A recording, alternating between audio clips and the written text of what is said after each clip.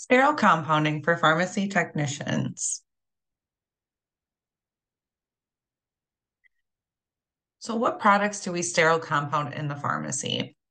Medications that are required to be sterile include those administered through injection, intravenous infusion, which is an IV, intraocular injection in the eye, or intrathecal injection in the spine, or intramuscularly injection in the muscle.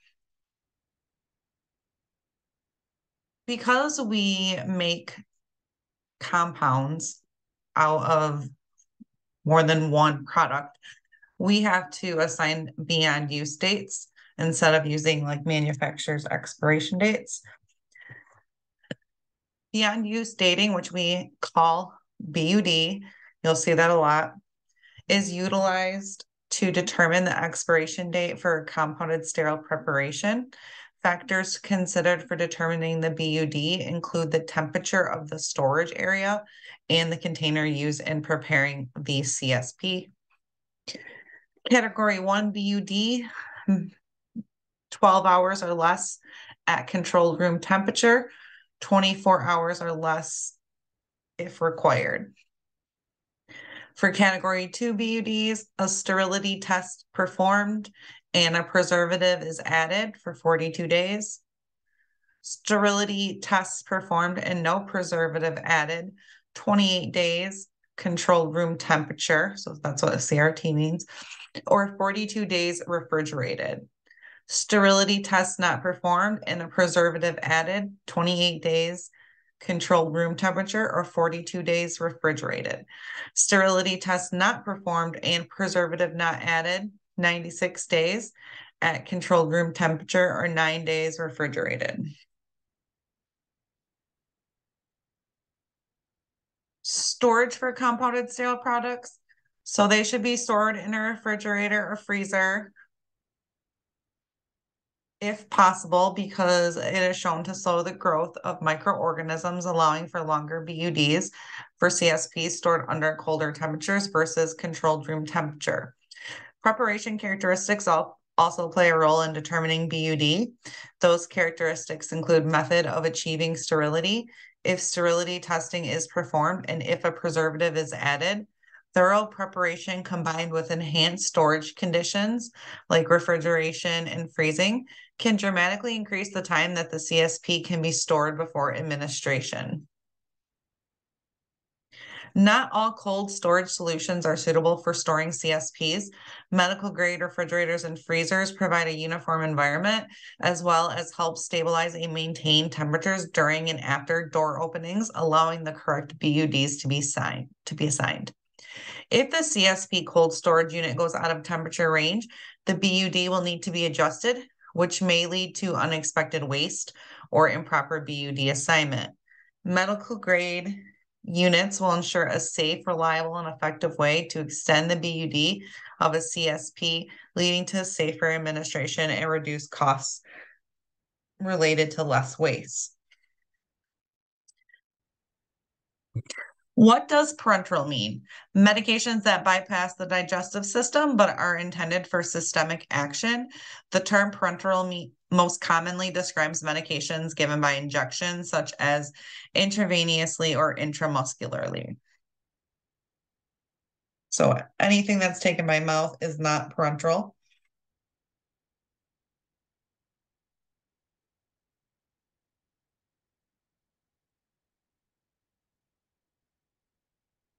So examples of contaminants when preparing sterile products. So when we're making IV bags, that is going to go directly into your bloodstream. So we wouldn't want to make it just out on a regular counter where anything could get into it. That is why we prepare them in the clean room.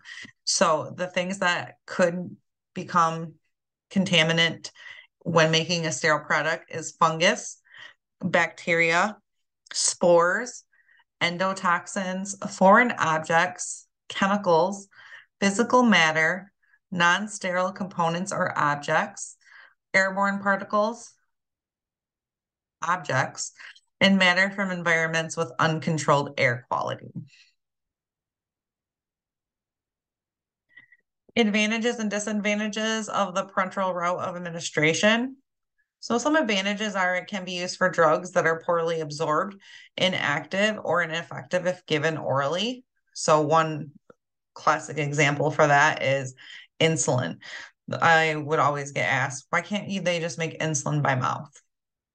Because it cannot be like the acid in your stomach would literally kill the insulin before it could do what it's supposed to do.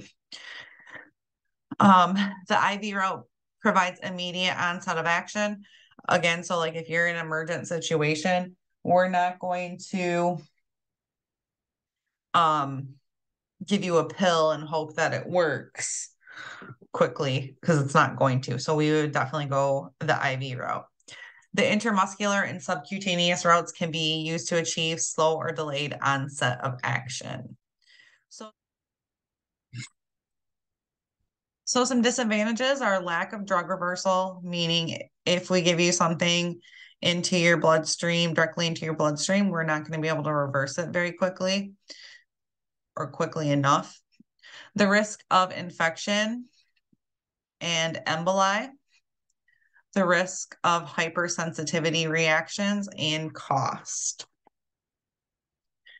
So some examples of parenteral routes of administration is subcutaneous, which is under the skin, intramuscular, which is in a muscle, intravenous, in a vein, intrathecal, around the spinal cord. Peripheral veins versus the central vein. The peripheral veins is on the periphery of the body instead of into a central vein or artery. A central vein is a major vein present deep in the surface of the skin. IVP, IV push, rapidly delivers a single dose of medication directly into the bloodstream and takes very little time. Continuous infusion, a constant intravenous administration through a 24-hour period.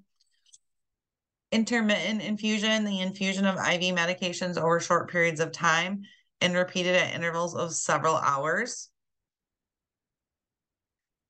So what is USP 797? So USP 797 is from the United States Pharmacopoeia, a set of enforceable sterile compounding standards. It applies to compounding pharmacies and facilities involved in the preparation of compounded sterile products. What does USP 797 regulate? USP develops standards for preparing compounded sterile medications to help ensure patient benefit and reduce risks such as contamination, infection, or incorrect dosing. There's three major sections for guidelines. Number one, responsibilities of personnel, the risk levels of classification of compounded sterile preparations. Number two, verification, accuracy, and sterility of compounded sterile preparations. Three, training, individual training and continued evaluation of personnel with respect to compounded products, including both quality and control of the preparation environment. What is allowed and not allowed in the LAFW, the laminar flow hood? Only objects essential for compounding sterile preparation should be placed in the hood. So no paper, pens, labels, or trays. All items that are needed should be wiped down with 70% sterile alcohol before placing them in the laminar flow hood. How many inches must you work inside of the laminar flow hood? You must work 6 inches from the side and the front of the workbench. Here are the divisions of the clean room. We have the ante room and the buffer room, which has the pass-through and the primary engineering control, which is either the laminar flow hood or the horizontal flow hood. And then we have a room for HVAC. That's not really something we worry about. So in the ante room, it's an area which we prepare to make those IV admixtures. We gather all the materials, our labels, gowning. In the buffer room, it's an area in which hoods are kept and IV preparation takes place. The primary engineering control and the medication pass-through window are located in this room. So what is the difference between a laminar flow hood and a BSC? A laminar airflow workbench, primary engineering control, protects the product or preparation. No personnel protection is used for those, and maybe either horizontal or vertical airflow. A biological safety cabinet is a totally enclosed environment that is available in either positive or negative airflow. These cabinets are known as glove boxes or barrier isolator hoods. So cleaning the laminar flow hood,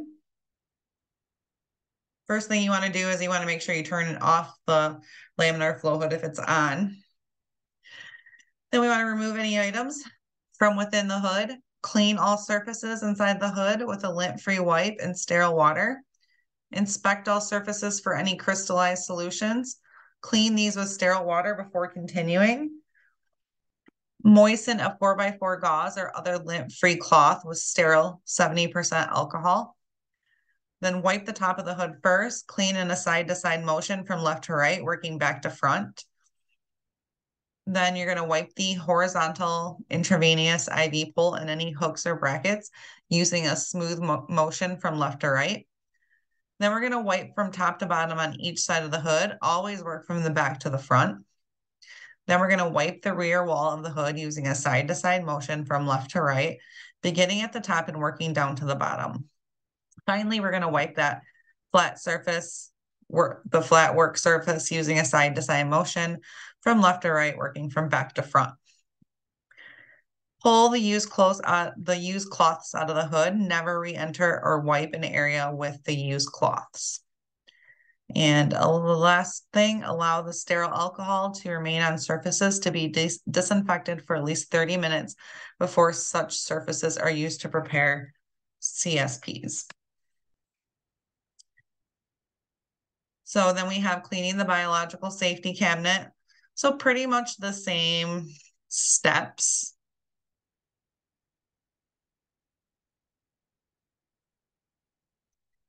Then we have compounding supplies. So 70% alcohol is definitely needed. An ampule breaker, filter needles for ampules, filter straws for ampules, filters, forceps, male and female adapter, mini spikes, sterile 70% alcohol pads, syringe caps, syringe needles, syringes, transfer needles, tubing for pumps, and tubing transfer sets.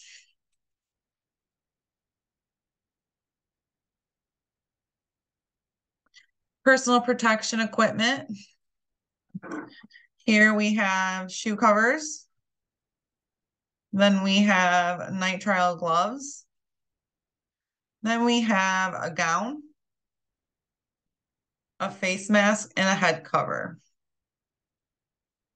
So just like an FYI, when you get your lab kit, your gown will be blue instead of yellow. Then we have pictures of syringes and needles.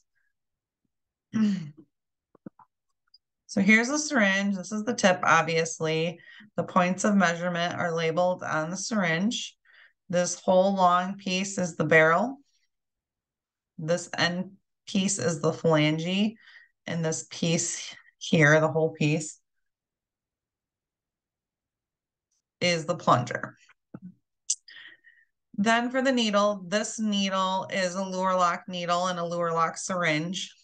Well, it's a lure lock syringe. So we can actually take this needle and screw it onto the end of the syringe and it shouldn't move. So we have the point. This little part here is the lumen, like that little indent. And then we have the bevel and the long piece is the shaft. That little piece connecting the hub and the shaft is the hilt. And the bottom part is the hub.